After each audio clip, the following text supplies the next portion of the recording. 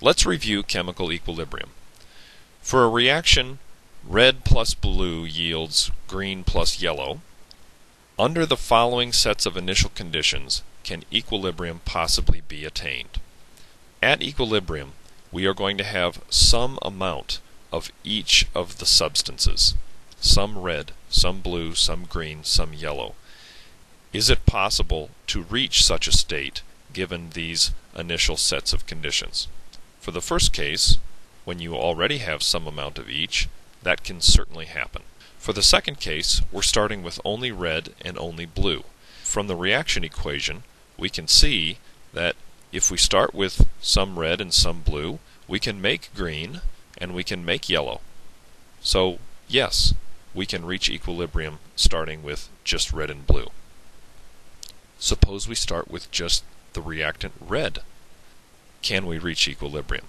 And the answer is no, because remember that at equilibrium we need some green and some yellow, and we can't make any green or yellow without any blue to go along with the red that we already have. How about this next case? We're going to start with some red, some green, and some yellow. The only thing that's missing is some blue, and we could make some blue because we have green and yellow. This reaction can run backwards to produce some blue, so that is a case where we could also reach equilibrium. How about this last case? If we start with blue and yellow, can we reach equilibrium? And the answer is no, because we can't get red and we can't get green starting with just blue and just yellow. The law of mass action is the observation that the rate of a chemical reaction is proportional to the product of the amounts of substances on one side of a chemical equation raised to the power of their coefficients. That might not make any sense at this time, but it will very shortly. The law of mass action is the muscle behind what we call an equilibrium constant expression. For this equilibrium system, you can see we've got two reactants, A and B. They have certain coefficients for the balanced equation. Then we've got two products, P and Q, also with coefficients such that the equation is balanced. The law of mass action says that an equilibrium constant, K, is given by this equation here. The amount of product P raised to the power of its coefficient times the amount of product Q raised to the power of its coefficient divided by the amount of reactant A raised to the power of its coefficient and also divided by the amount of reactant B raised to the power of its coefficient. In other words, an equilibrium constant in general is written products raised to the powers of their coefficients over reactants raised to the power of their coefficients. When the amounts are given in terms of concentration, i.e. molarity, we write this equilibrium constant. We call it K sub C because it's concentration or molarity. The square brackets mean molarity, so we have molarity of P raised to the power of its coefficient and so on, products over reactants.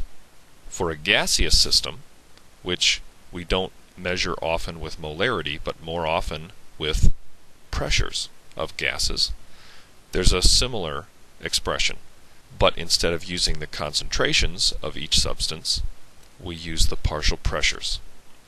Whenever you are calculating a Kp value, it's wise for all of your pressures to be in atmospheres. So just keep that in mind. So to review, any K value is called an equilibrium constant, and the equilibrium constant expression is the thing in the yellow double box. Let's go back to this sort of idea that we talked about earlier in this lesson. Red and blue reacting to form green and yellow. And we had decided that yes, equilibrium could be reached if we started with these sets of reactants and products. If we were to write a Kc expression for this, we would write concentration of green times concentration of yellow divided by concentration of red and divided by concentration of blue. The coefficients are all 1 in our equation, so we haven't raised any of these concentrations to any particular power.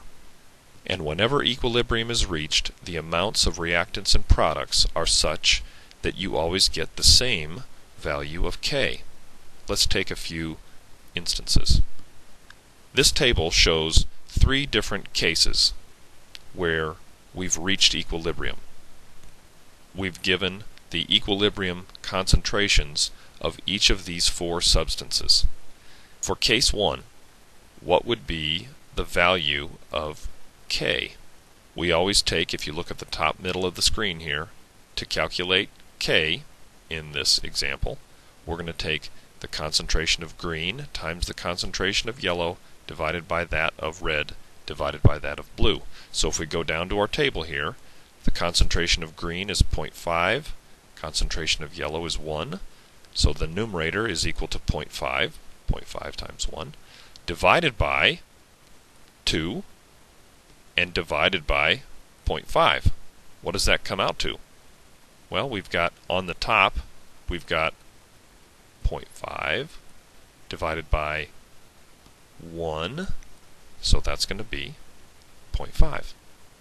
If we took a different case, let's look at those equilibrium concentrations. The numerator would be 0.25 times 2, which is 0.5, and then we have to divide by the product of the red and the blue, which is 1. 0.5 divided by 1 is 0.5. And if we look at the third case, 3 times 0.33, that's the numerator. Green and yellow are in the numerator, so that's 1. And in the denominator, we have this product, which is 2. 1 divided by 2, 0.5.